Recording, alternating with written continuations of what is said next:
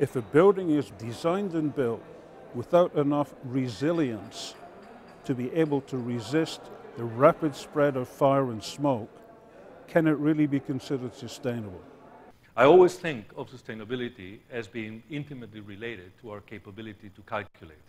Buildings are intended for occupation, and occupation means that the health and safety of the people in the building should be a primary consideration. So for the engineers trying to assess the probable safety of a building, it just gets very difficult to do.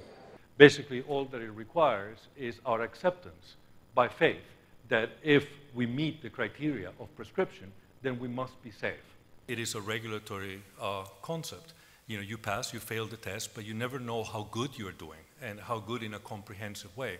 So if you're going to create a mechanism to reward people, you have to be able to establish a mechanism to quantify performance. That design really needs to be tested rigorously for potential performance in the event of a fire.